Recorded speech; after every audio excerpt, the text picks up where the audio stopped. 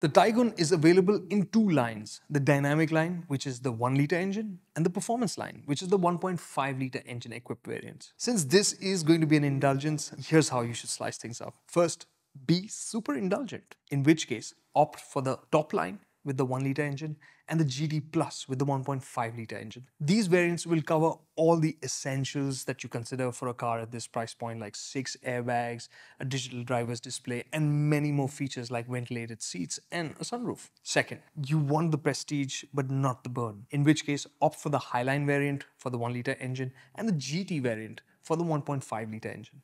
These cover all the essentials in terms of wow and prestige features, which we've listed out here. Third, the Taigun offers a manual, and this is a must-have for drivers, especially with the 1.5 litre engine. Incredibly, VW will be offering the GT Plus variant with the manual transmission as well.